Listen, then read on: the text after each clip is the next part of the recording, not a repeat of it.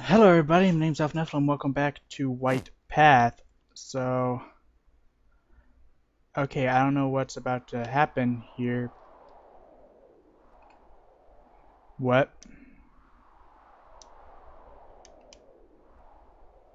Path is covered in torn pages and dark red stains. I don't wanna, but I'm going to. These pages, they look like pages from the diary I wrote with Evelyn. I will go see where they lead.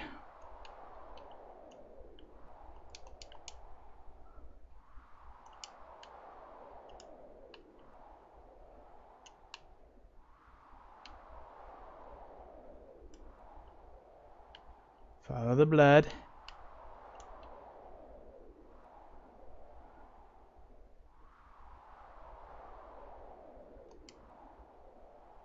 Evelyn? Where have you been? I have been looking everywhere for you. I don't trust this. Evelyn? What's wrong? Don't follow me anymore. Leave me alone. Leave me. I'm sorry. I said sorry. I'm so sorry. Evelyn. Leave me alone! Swiftly, Evelyn pulled a pair of sharp gardening scissors from underneath her winter cloak. I'm sick. So sick of this. I'm sorry. I want to find you. I don't want to be here by myself anymore. Trembling hands, Evelyn brought the scissors closer to her chest as she sobbed heavily.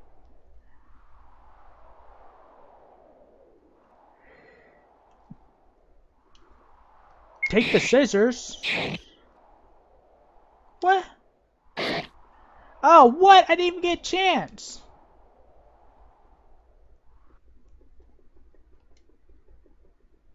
It happened too quickly before my eyes. As I approached her with her own two hands, Evelyn pushed the scissors into her own throat. My hands went through her when I tried to hold her up. She was cold. Why, Evelyn? Why were you scared? Bad ending to Crimson Path.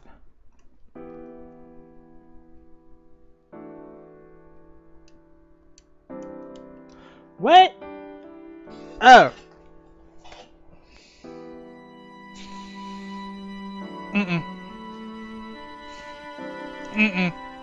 That don't fly with me. Hey, how do I get out of this?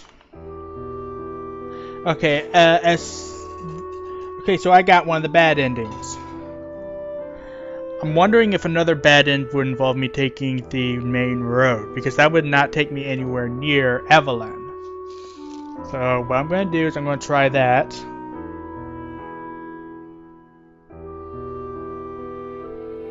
Then I'm going to try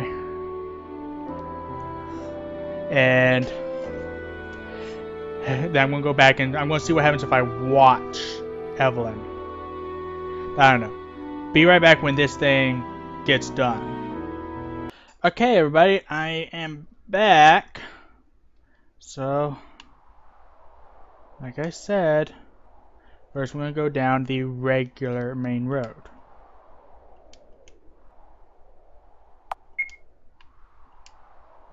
Evelyn, I'm not sure what happened to our diary. All the pages are torn and stained. I guess we'll just write a new one. For now, I should return home.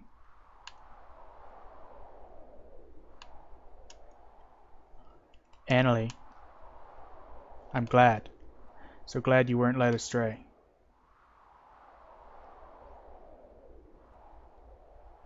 You see, in darkness, it's so easy to lose your way. Come, let's go. There's nothing left to do now, but I can at least continue to watch over you.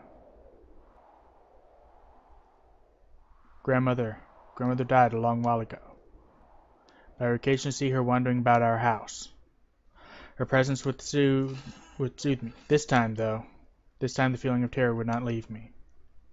This time I understood what she meant by the sorrow in her heart. I understood what she meant by darkness, and I understood what she meant by tragedy. What happened? It's cold. So cold.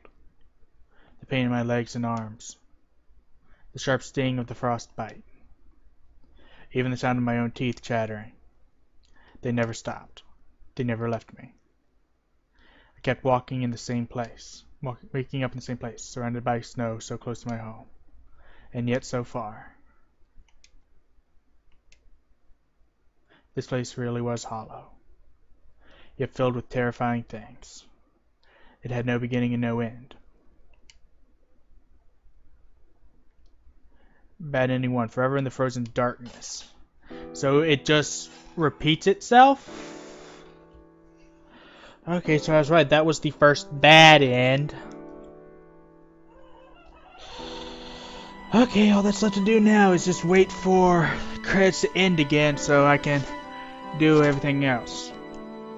Okay, we're back again. This time I'm going to go down to the bloody path and just watch. Because it said...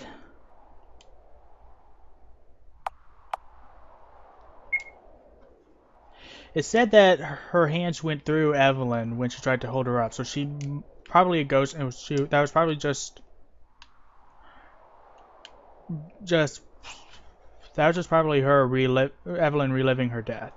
There probably wasn't anything Annalie can do about it anyway, so let's see.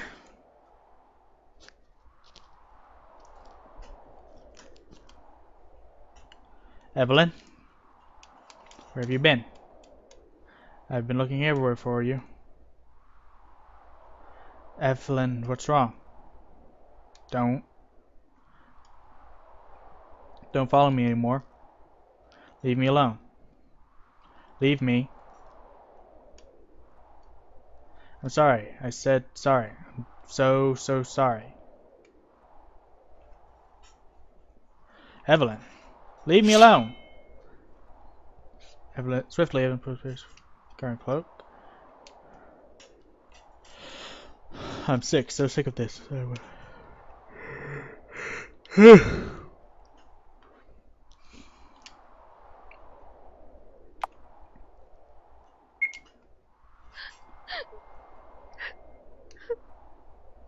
Annalie. Annalie. Evelyn. I'm here. Please come down.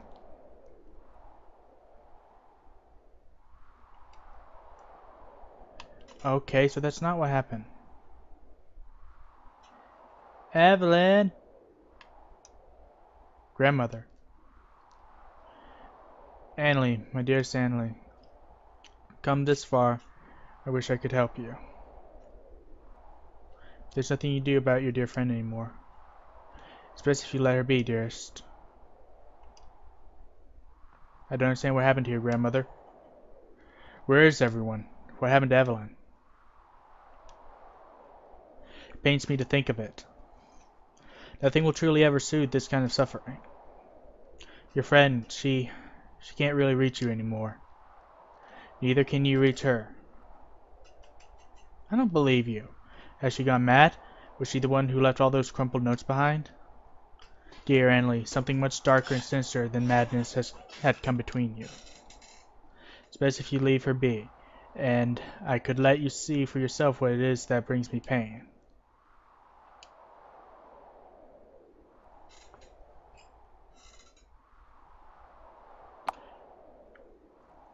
Keep searching for Evelyn. Grandmother, thank you for always looking after me, for always being so kind. But I've gone all this way just to find Evelyn. I will not give up on her, even if she'd gone insane. Annalie, my dearest Annalie, you still have a heart of gold. I wish you good luck, and I will always look after you in life and in death. Okay, so... Oh! It's open now.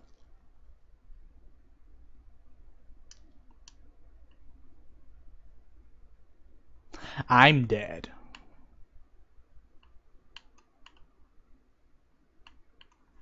What? Why did the game pause? Why did the game do that? Evelyn.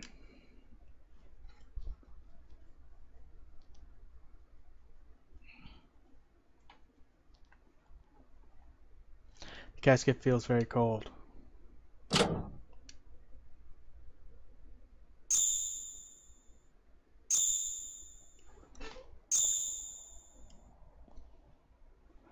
Annalie, come and see how beautiful the path looks from this window. I'm sure it does, Evelyn. This is odd. I feel as if I've heard this before. I feel as if I've seen these things.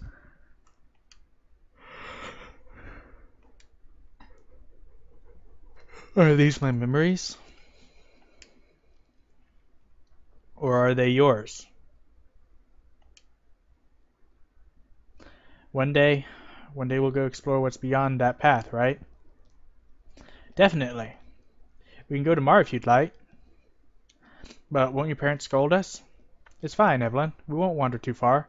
Not in such a cold weather. But promise you won't stray too far from me. I promise. And so, we decided to explore together as promised. Everything looked beautiful from up close, as it did from afar. But we never knew. We never knew the road back would seem so long. So terribly cold. Annalie, it's so cold. I know, Evelyn, but please, let's try to keep walking. We can't stop now. I never knew it could get so cold and so dark in such a short time. No matter where we turned, all we stumbled upon were more trees, paths leading to dead ends, and snow. So much snow. Evelyn! Evelyn, where are you? Evelyn! Somehow, in the dark, we got separated. One moment I was holding her hand tightly, and the next I couldn't even see her anymore. I couldn't feel my feet and hands anymore. I was frozen completely. But I didn't want to stop. Evelyn, I brought her out here. How could I leave her by herself? I got lost. The forest grew darker and colder. I began to scream for help as far as my hoarse voice could manage. But no one could hear me all the way out there. No one. I was all alone. I was lost and all alone. It was so cold. And yet, I kept walking aimlessly until I collapsed. It happened so quickly, though. Far in the distance, I could see the lights from my home, but I couldn't get up. I recognized this place. It's the front yard of my home. Yet, why do I feel so disoriented? It's cold. So cold.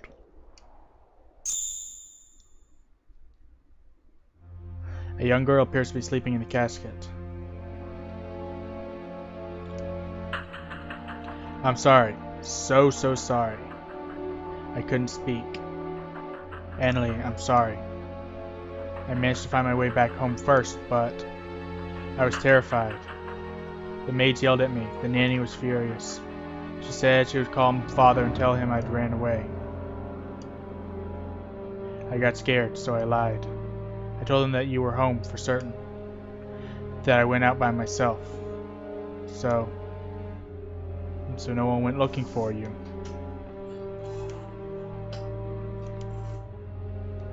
I wanted to go look for you, but I couldn't leave the house. I was praying to whatever gods could hear me that you'd return safely.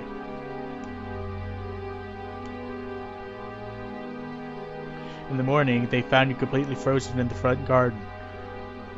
You were so close. I was so close to saving you. I'm so sorry. So sorry. Apologizing won't do at this point. I searched for you until it drove me mad. I kept searching even after they found you. No, No, no. No, Annalie, no. They didn't find you. That was definitely someone else, not you. No, stop. Please stop. I said I was sorry. Please stop following me. Stop haunting me. Annalie, I miss you so, so much. Forgive me. Forgive me. Forgive me.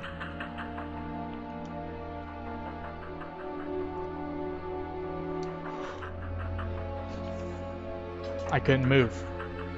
I could hear Evelyn running up and down the corridors calling my name even though I was here.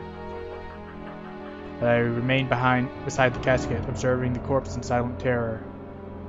Was this a dream? No. It was real. The girl in the coffin wasn't sleeping. I was looking at my own face, pale and bruised.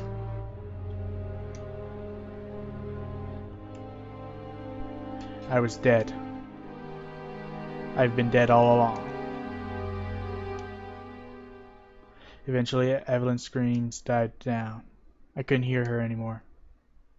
I couldn't see her. No one came back home. And yet the snow never stopped falling. The cold never left me. The sharp sting of the frostbite, the pain in my legs and arms. Even the sound of my own teeth chattering. They never left me. And neither did the fear. Someone, please, help me. It's cold. So, so cold.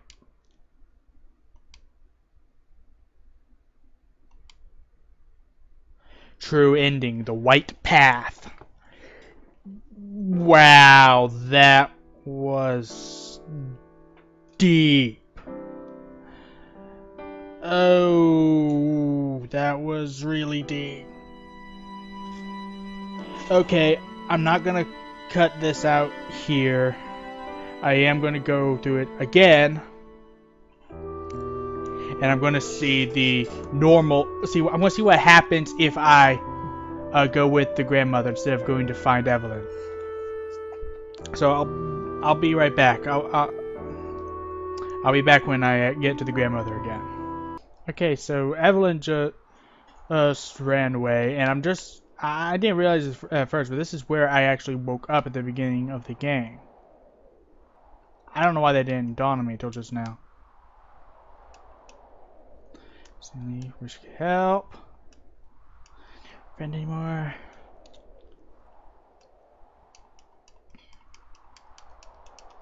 Come on, come on, come on. I know this part. I know this part.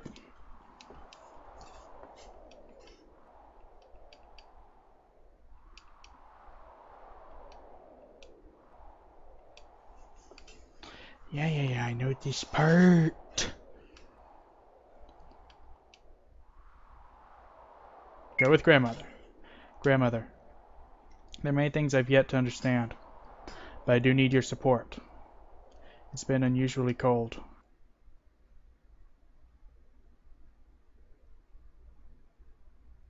Grandmother took me to a casket in which a girl was sleeping. As I observed the corpse in silence, terror began to cloud my judgment. Her presence could not soothe me any longer.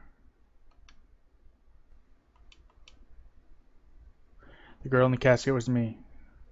I was dead. I've been dead all along. But I never knew how. I never knew why.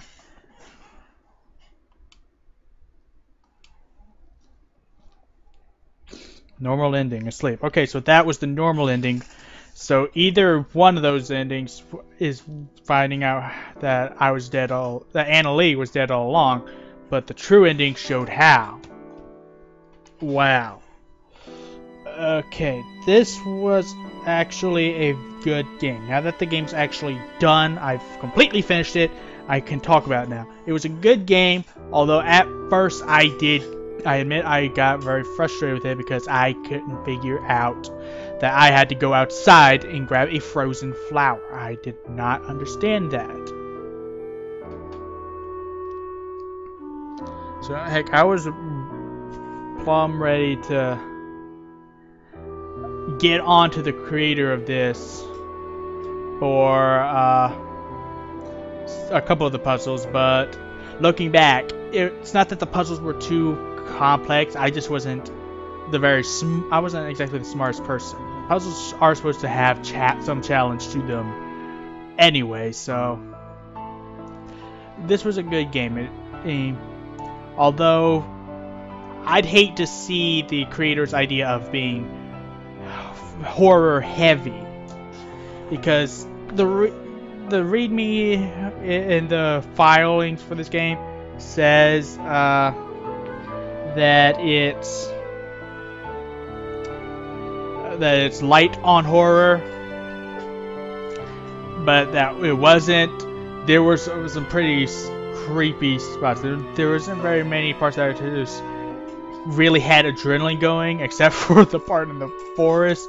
Oh my god, there was some slender crap that I did not sign up for. But anyway, this has been The White Path. You can download it on Game Jolt. In fact, I'm going to put a link to it here in the description below. Though I'll probably have already put one in the first video anyway. But anyway, I'm going to put a link in all of the parts to this. So anyway, so that way you can go get this yourself. But anyway, this is a great game. Feel free to play for yourself. But anyway, this has been... I know I have a very bad habit of repeating myself, but this has been The White Path. And thank you guys so much for watching, and as always, I will see you in the next episode. Later!